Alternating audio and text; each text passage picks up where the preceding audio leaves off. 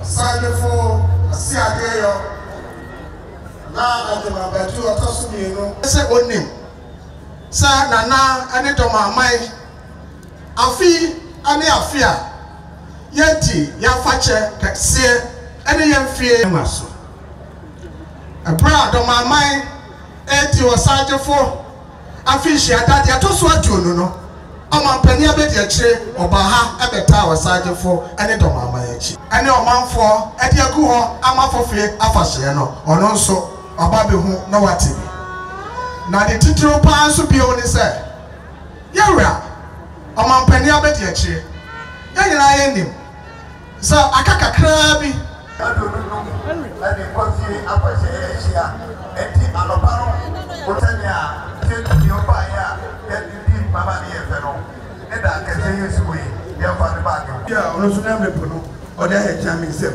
na amane a ewo ho no that's your people view.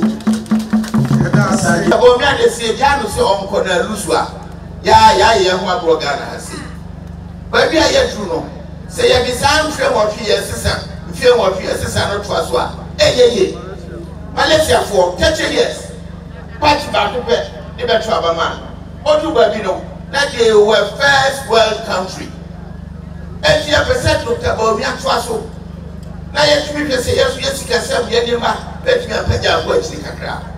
government beto idea on Ghana mu na entono in Ghana rather than first moving for import ye to idea Ghana ha ye mebuno obobenye ejuma ayewo Ghana ha anano me pese me ye fund bi ye friend Women's Trade Empowerment Fund and the ma Agyemang yedi sika ebeta owechi na omoye ejuma so Women's Trade Empowerment Fund no eno ebeboa ma Agyemang the toswa ehihia me pese me de banananom me pese me de ehihia foforo ba me twin nananom abe government. I want to bring the chieftaincy institution closer to government.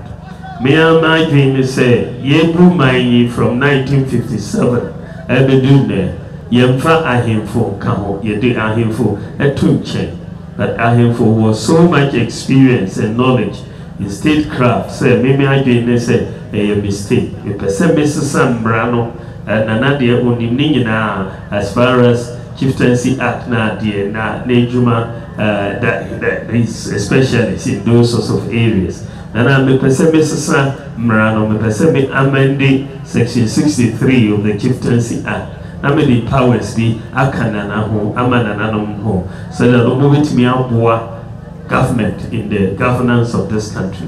Niema bibiri wo ho ansem bibiri wo ho na no move me NCC were himfie but go all the time to court but yemana na no sa powers no move me aboa nanano and then ye tuya paramount chiefs kwa and also me pese me ba Mrs. Sano me pese ye tuya paramount chiefs, queen mothers and divisional chiefs so that you bet me a pager chieftaincy institution no now ye pese ye tuya more living allowances ye kusi kunezo 25 years 1/4 of a century. Yami Shirao, Yami Mao quite tinting. Invitation number never betawichi. Yadia Zafashi is a very historic one. And Yamiado, you go from leaps and bounds. Yamiado Midawasika said, Wamami Akwanye said, Mabel Kasa, Leo Mai, Yami Shirao. Salamu alaikum.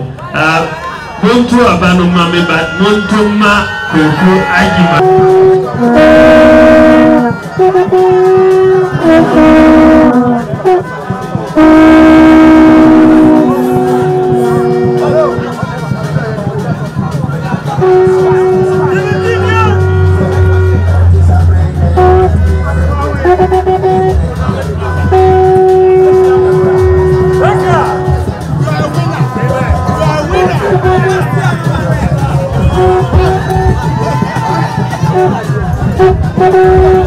Thank you.